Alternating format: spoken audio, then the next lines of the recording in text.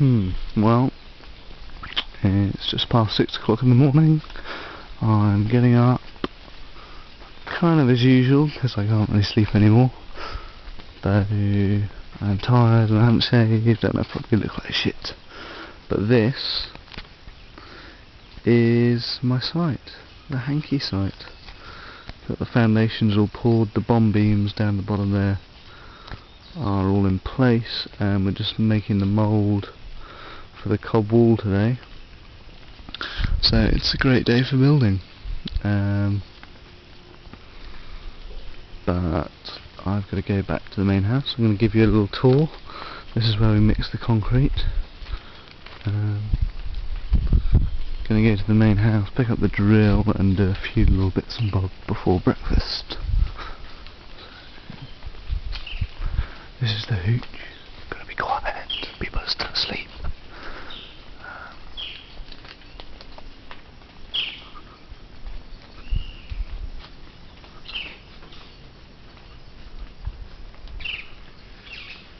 It's quite a cool bamboo structure.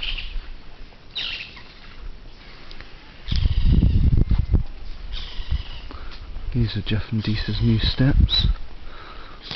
Kind of finished, not quite. And the wood workshop, which is completely useless except for the fact that it's got two really nice saws, but they're trying to expand it and build onto it.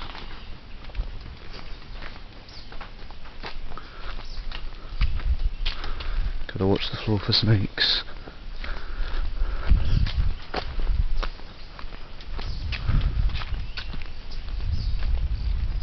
This coming up is Jeannie's, aka the kind of bunkhouse and where all the groups sleep.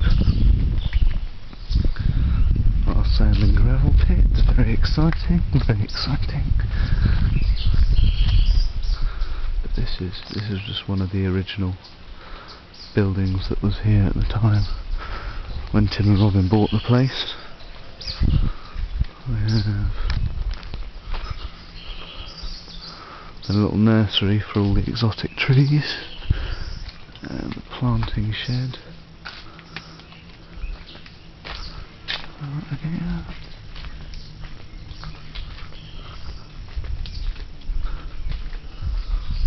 There's a little hangout at the back of Jeannie's, and the tap that I broke the other day and had to fix.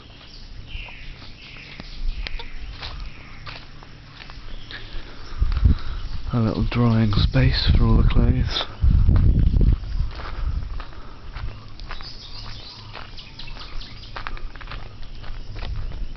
And this is our little... I've put that across the path so that people know you're using the toilets.